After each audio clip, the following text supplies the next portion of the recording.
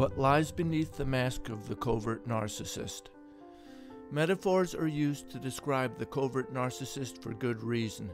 Metaphors are the easiest way to get another human being to better understand what the internal workings of a covert narcissist and the effects of their actions on others are all about. Metaphors cut to the core and simply give the reader the closest experience and comprehension possible. They create the nearest approximation to the actual emotional atmosphere inside the narcopath and give a good idea of what motivates these demons. These depictions can be cartoonish and even appear to be outrageous, but on closer examination, yes, metaphors are the simplest way to present the information and get others to comprehend. Calling a female narcopath a black widow, a tag my ex-partner actually seemed to enjoy when I ascribed it to her while in the relationship, is far more efficient than getting into the cumbersome details that end up giving the same impression. Calling a male narcopath a vampire says it all without describing the use and abuse or the way a narcopath drains us of all of our energy and puts us under a spell. The Bible uses parables all of the time to describe things that can't be described in earthly terms, in addition to using metaphors as tools to more clearly illustrate a concept that might otherwise be difficult to understand. So we are given a good example that correctly used, metaphors can be beneficial and worthwhile. The person using these metaphors may not be using them properly, but that is a different discussion. So yes, metaphors are useful, but they are also vulnerable when used by people trying to make a serious point. Yes, many can simply view these metaphors as embellishments, as exaggerations, and not even bother to listen to the message. So a balance has to be reached, and to do this we describe covert narcissism using both realistic, precise language and use the metaphors to keep the narrative flowing and not bogging down. There is no clean way to present covert narcissism without forgetting the actual impact this condition has on the targets that are victimized.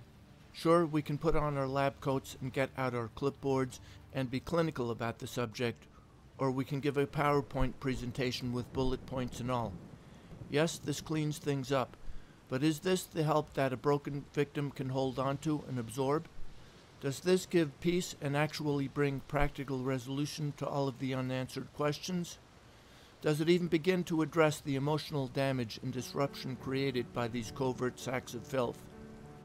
Maybe for some it does, but many victims need practical advice, and they need to hear the unedited, unsanitized version of events. They need the emotional issues addressed on an equally emotional basis. Yes, we call covert narcissists who purposely victimize a target that never showed them anything but kindness creeps. We call them sacks of filth, ghouls, call them depraved, twisted, sick, misguided, childish, immature. We call covert narcissists liars, corrupted, perverted, degenerate, treacherous, and yes, we call them evil. Some of these descriptions are metaphors, others are simply describing what a covert narcissist actually did or how they acted. To give one example, treachery is called treachery because someone actually betrayed our trust. Perfidious says it all about the narcopath as a partner, but that has little emotional impact. Yes, every single synonym for perfidious is spot on for the narcopath.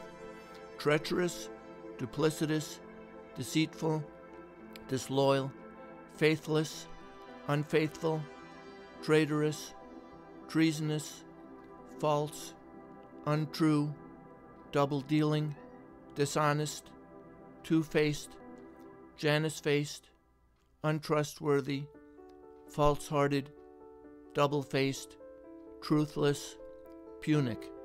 But sometimes it's best to call these covert narcopaths lying, cheating sacks of filth. That gives all of the description that we need when a point needs to be made efficiently. Calling a narcopath evil is another thing altogether because it implies judgment. But even most secular people would agree that it is important to treat other people as we would like to be treated ourselves. We all speak about the good that exists in everyone and want to believe this is a fact. So let's briefly look back to any person's childhood. We are all born with the innate capacity to know right from wrong. Children are born with the capacity to lie, cheat, and steal, and they are also born with the ability to know these things are wrong and try to do good. So somewhere along the course of that narcopath's existence, they did know the difference between right and wrong, and they did make a conscious decision to embrace their own dark side, to ignore doing what they knew was right. This behavior and that decision has created the adult narcopath that does all of the damage that they do without any guilt, remorse, or a trace of conscience. Yes, we call these people evil because they are. They decided to be evil because they refused to do what they knew was right. But here's the chilling thing about it, at least from my individual experience.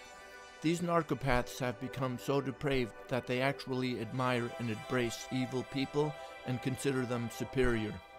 To extend this one step further, these narcs, knowing they have exposed themselves, manifest their own evil without filtering it at all, and what you see boggles the mind. You see a creature that isn't even human, a being that doesn't even have the veneer of decency since it knows it can no longer pretend. A being that knows it is evil, and in its own twisted way is proud of being evil. Yes, I actually witnessed this firsthand when the person that was my supposed refuge from the harshness of the world fully embraced their dark side without any filter at all. A person that I thought just hours before was a good person who had been hardened and warped by bad breaks in life and needed to be understood, ended up casting away that person I knew them as like a mask, and replaced my beloved with a demon in human flesh. That creature was a life form that was based on a foundation of evil, not good. A being that drew its energy from being evil and had a mindset that would clearly allow it to do any act it could get away with. No different than the worst perpetrators we all hear about in the news and that make names for themselves. Yes, beings that live in a negative universe where evil reigns supreme. Yes, covert narcissists know full well they need to pretend to be like the average human and have to pretend to be a person who lives a life based on a foundation of doing what is right, what is good. But that is only an act, to get along in the world. The narc still knows right from wrong, and although they have fully embraced evil, they do understand they need to give the appearance of propriety and decency, the appearance of believing in doing what is right, and the appearance of being against what is wrong, for them to continue feeding on victims. Yes, the narc does what is necessary to continue victimizing people, and that means first and foremost being seen as a good and even an exceptional human being.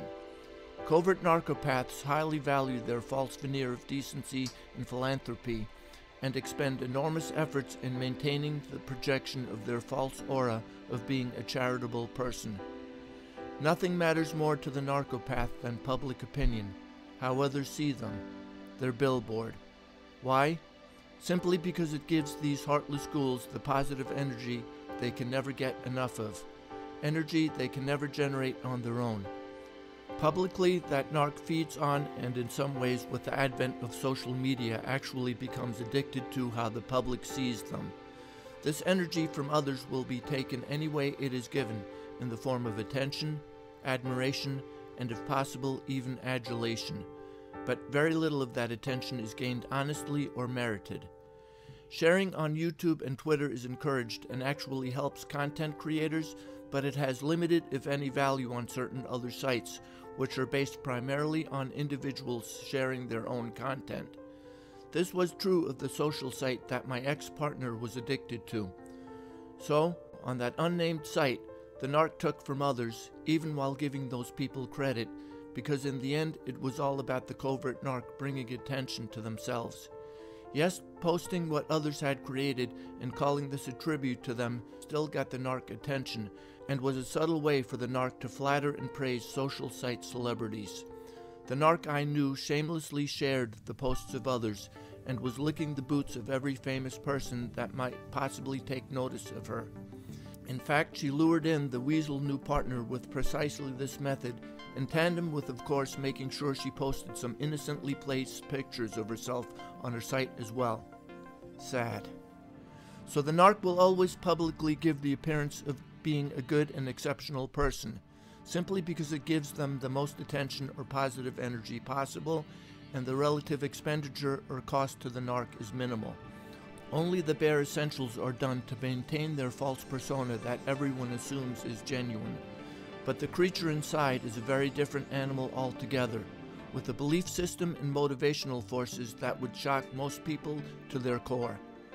This facade of exceptionalism is, however, never extended to those close to the narcopath.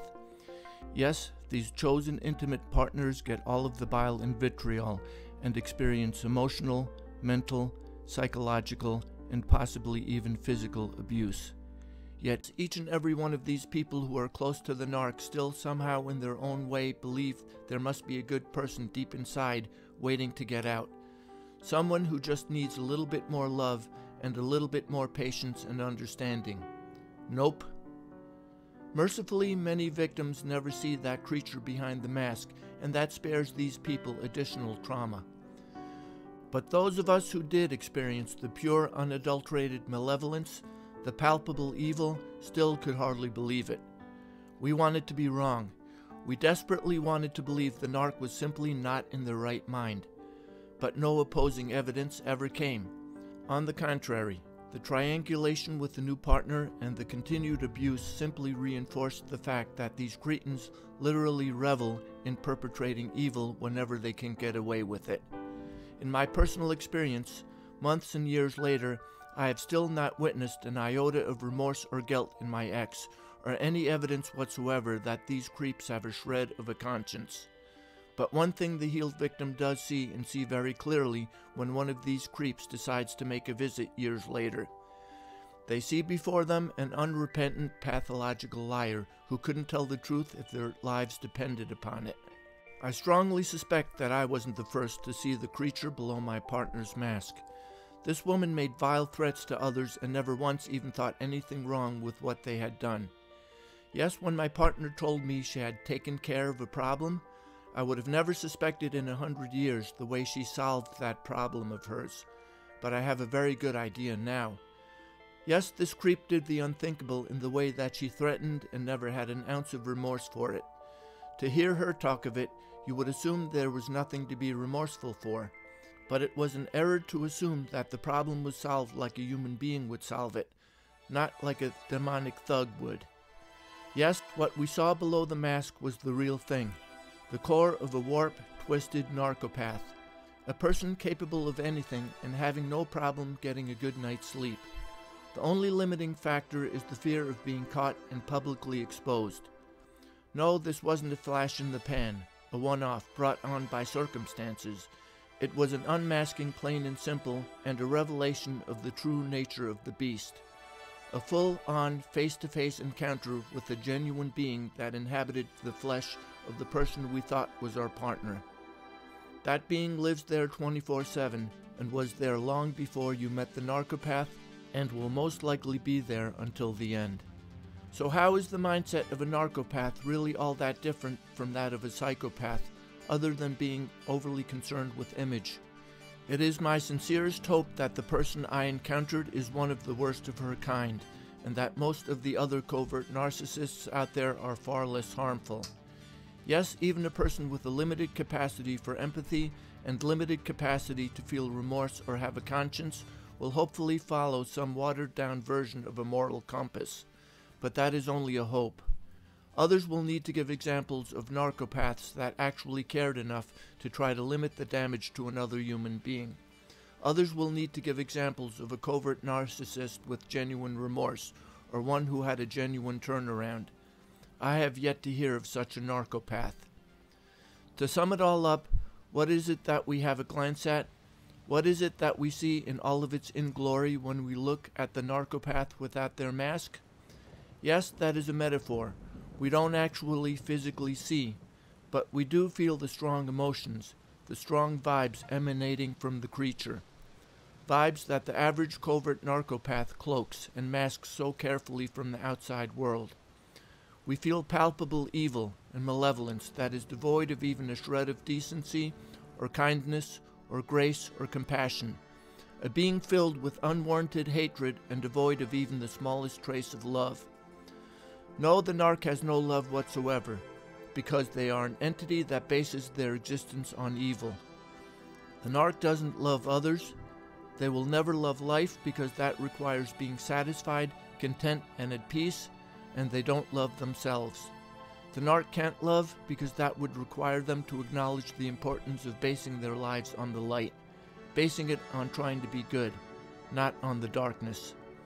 That being we encountered that has no compassion, mercy, or any feelings whatsoever for anyone else but themselves is the self-same being that we thought loved us and believed loved us. Never in a million years would we have suspected that it was all a lie. The truth is, we were intimately involved with someone that would ruthlessly destroy us if necessary, as long as they could get away with it. We made ourselves vulnerable and placed all of our trust, all of our hopes and belief and faith in someone who knew they were evil, and they were even proud of that fact. Yes, on the turn of a dime at ground zero, when the target sees the unimaginable, a covert narcissist whose mask has fallen, they can't believe their eyes and they refuse to believe. It's simply too much to absorb, to take in. But time and healing gives clarity, and eventually we can process and comprehend what we were looking at when we got that unfiltered glance into the heart of darkness. Yes, it may be years later, but eventually we know exactly what we were looking at. We were face to face with a creature who truly believes that it is good to be evil, who truly believes that lying is just fine. A person who doesn't have a trace of conscience or remorse. A person who simply played a game and pretended to be someone who we thought we could love and rely on. Yes, we now understand what we were looking at, and understand it much more clearly today than all of those years ago. How can there be any redemption for a person who has made the foundation of their entire existence the exact opposite of love, of kindness, of respect, of truth, of compassion, of mercy, of grace, of generosity of spirit? How can there be redemption for someone who has based the whole foundation of their lives on evil and not good? We all have to take the journey of finding out the truth if we are ever able to get ourselves back. Maybe for some of us, the truth is that our partner is basically a good person who made a mistake. That is the outcome every single victim wants to have. Good. But for those of us who now understand that we saw what we saw under the mask and no evidence to the contrary ever came, we also got our truth. Yes, despite our best wishes and giving every feasible positive interpretation to what we found out, we still had no other possibility than to conclude that our partner was a covert narcopath. Yes, let these people go away. Go far away and never come back. And let us hope that the damage they would like to do to others is curtailed and limited. That person's fate is out of our hands. We aren't the judge, we aren't the jury, and we aren't concerned with their punishment anymore. All we can do is warn and give people the tools to identify and avoid covert narcissists. Thank you for watching. Comments are welcomed. Peace be with you.